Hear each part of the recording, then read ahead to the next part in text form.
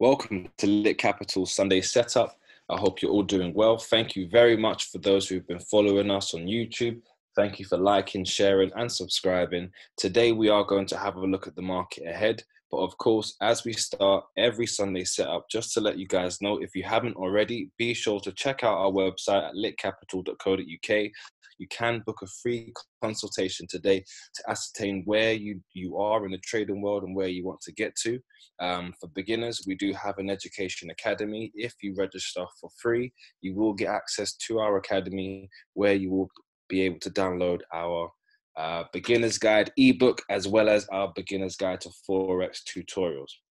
If you're already a trader who's been in the game for over 6+ months and you want to take your trading to the next level, I strongly would advise you to get over to our courses page to have a look at what we're offering and of course get yourselves on track to securing a bag. So we move forward this week, as always, taking a look at what's on the economic calendar. We can see for the week ahead, we don't have much that can move markets. Of course, we've got CPI along with the unemployment and an interest rate there with the Chinese yen mixed with some PMI as well. So we do have a few things that's available to potentially move the market. But what we do today, of all days on Sunday, is just have a look at where we can be throughout the week. And if you guys have been following the DXY, if you've been following our videos closely, you would have seen we've been anticipating a lot of bullish momentum with, and of course we've seen that. Now with this coronavirus, we are going to expect to see a weaker Aussie and a weaker yen, as well as a weaker Kiwi. But in regards to the dollar, we can see some strength, of course, with there being trade deal tariffs and Donald Trump's impeachment now being over. The dollar can become bullish. We are expecting the price to come up a lot higher now due to the fact that we've seen price action show us on the weekly. Very nice price. And if we go down to a daily again, we see price doesn't really look like it's slowing down. So we are expecting to see the equal highs taken out above. We may finally hit the 100 mark.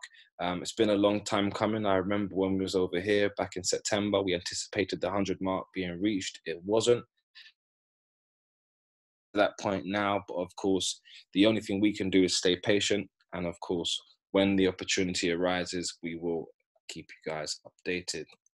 Moving on to Aussie JPY, my favorite pair, well, one of the favorite pairs I have, AJ. Now, paying close attention to the point that if I take away this fib, we can see nicely here that the structure was broken, which actually turned this bearish structure into a bullish one. So with the long move we've had to the downside, all we're really doing is anticipating an area that we can get into a trade and hold this to move a lot higher.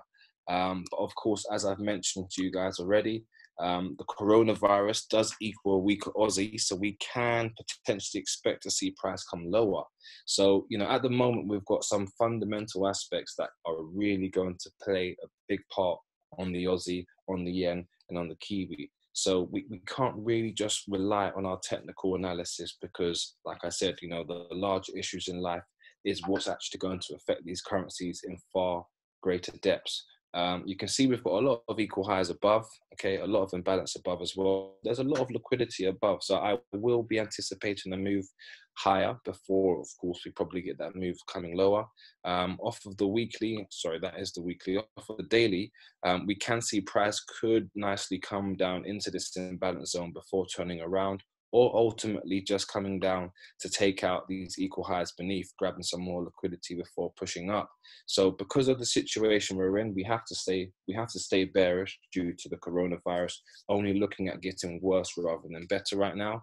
But on the flip side to that, of course, we do have you know, a structure break, so we can anticipate both. So of course, price didn't really do much last week. Okay, the last setup we anticipated price to come up to either the imbalance above or the imbalance below. It done neither, so we're really waiting to see what price does.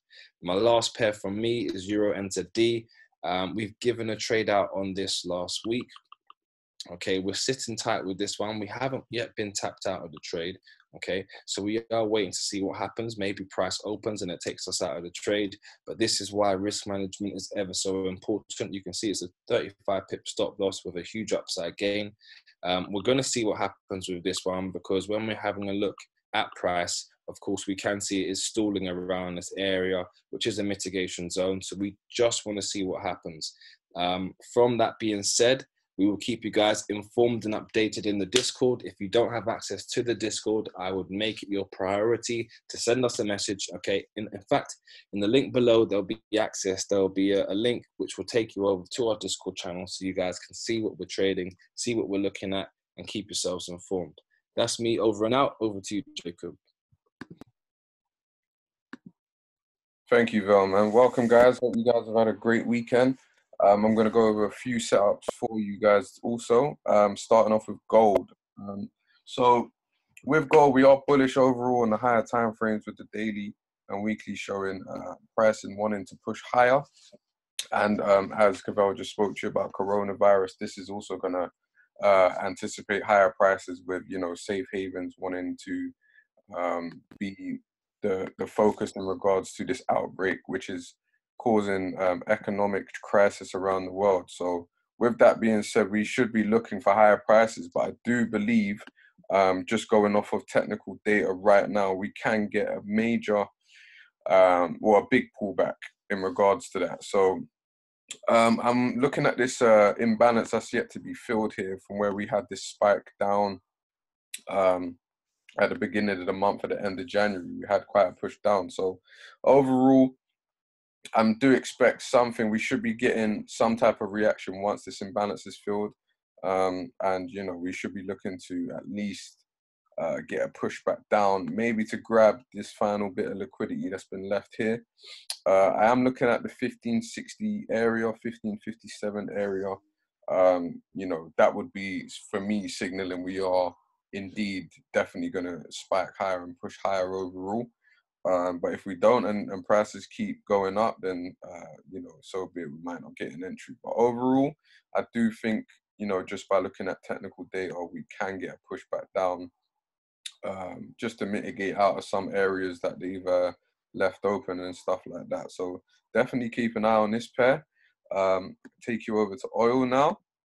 This is another pair where we are also looking for higher prices. Although oil is actually bearish on the daily and weekly, I do think, you know, just by showing the technical side of things, once again, we can get a push to maybe fill some of these imbalances left higher and also grab some liquidity that's also been on the loop since that drone attack.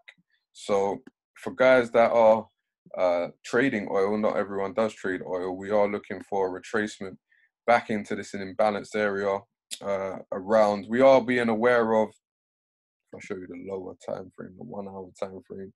We are also aware of this $51 region, but overall, if this region doesn't hold, we would be looking at the deeper retracement showing on the 4 hour. So imbalances has been left, and you know, we are playing off of the last candle which pushed down before we got the buy. So definitely worth looking out for those that are into oil, which could be you know, upwards of like 500-point move.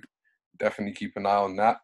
And last but not least is GBP USD. So overall, we're bullish on this also, but we do have, to my attention anyway, we do have this last push up candle before we had this lower move down. So in my opinion, based on how price is reacting, I do have an alert set, as you guys can see. I do expect price to maybe push up into this area and then maybe retrace back lower before continuing to make a higher high. So just showing you guys the weekly. We are bullish on this, but I don't believe yet we've had a real significant retracement, so to speak. So I would like to see price continue down, taking in some of this liquidity that's been left before we actually get that higher high up into you know, regions we haven't seen since, you know, I think it was 2017, we haven't seen that price at. So until then, I am cautious on this. Overall, I do think we can get some bearish momentum going. You know, there are equal highs, so I do expect price to push higher, as I've just said, but there are reasons lower in regards to a real retracement being made. So for all the guys that are bullish on GBP USD, I would just be cautious of this last candle on the daily time frame. I am aware we also have equal highs above and imbalances above as well. So there are reasons to go higher, of course. But for me personally, I'm just a bit cautious in regards to the actual retracement we've had so far.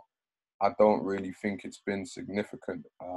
I could be wrong, as it has played off of a candle I had marked here, but I would like to see this area taken out at least before going higher. So it could be a spike down, or when we get to this area, I don't expect price to close. Maybe just a push lower and spike into these areas before going higher. So definitely keep an eye out for that. We will be updating in the Discord as we usually do.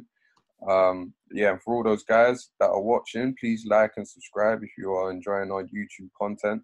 Remember, every day is money day. Peace out.